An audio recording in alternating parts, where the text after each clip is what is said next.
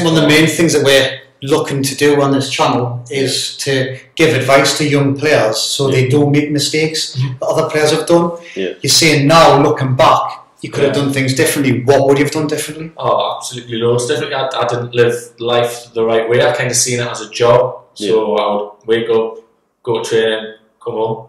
That was it. And I mean, I listen to a lot of podcasts, not as good as yours, and I read a lot of books and stuff. And the high performers and the best players, for me, the whole attitude to work is incredible. They outwork everyone, they outrun everyone. Their attitude to practice, do extra is incredible, and that belief in themselves. And of them three, I didn't have them three. I didn't have enough. I wasn't mentally strong enough to kind of cope in that environment. Because that's interesting when we've spoke to Paul Davis and Jason Lee, who got to the very top. Both played European football and won a decent amount in their careers. They said that was what got them there. Was that determination? Was that mindset? And when you spoke about other podcasts, I think a lot of people have seen the High Performance podcast, and especially when you listen to somebody like Frank Lampard, it is that mindset. I think that separates. I think ability gets you so far, and then that mindset is something that's huge. And you see a lot of people that potentially could have played at a much higher level.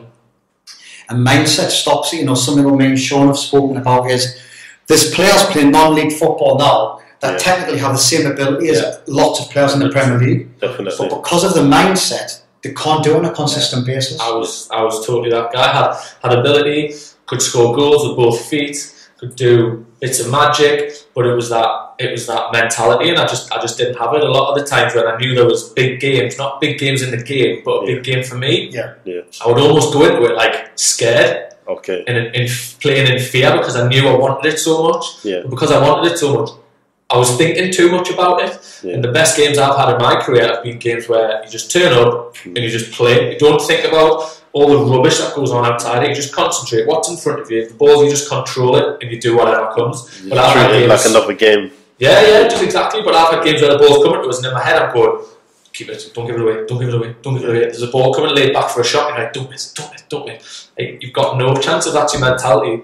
But I don't know how you train that. I don't know how I could have improved that, because then, I mean, I was a kid, 16, 17, 18-year-old kid, and living away from home, and it's tough. It's tough to develop that and to kind of realise that. It's only when I look back kind of now that you realise that. I mean, I was nowhere near strong enough. I've played with players who possibly didn't have as much ability, but their mentality was up there. So you would take talent there and mentality up there. I was the other way around. But that mentality is one, for me, the reason you see players in non-league, like you mentioned, and we've all done it, like, how's he playing non-league? He should be playing for this. And it will be 9 times out of 10, they're not strong enough and switched on enough in their head, nowhere near. So where did that pressure come from, not wanting to give the ball away? Was it from the coach? Just be myself. No, it was totally myself. I mean, a lot of people come out of football and they've got excuses for this, that and the other. The only excuse on me is me, myself. I put a lot of pressure on myself because I wanted to be a professional footballer so bad, but I didn't know how to channel or filter that negativity and that rubbish and get rid of it and just play the game, because I would have reserve games and training where I would do loads of good stuff, but then when it mattered and when I knew eyes were on us and it's going, go on then, play well then, go on then, it just didn't happen, and I would kind of choke, for want of a better word, and it's tough looking back, and it was only really when I started playing for Willie Bader I just felt a bit freer and just did alright.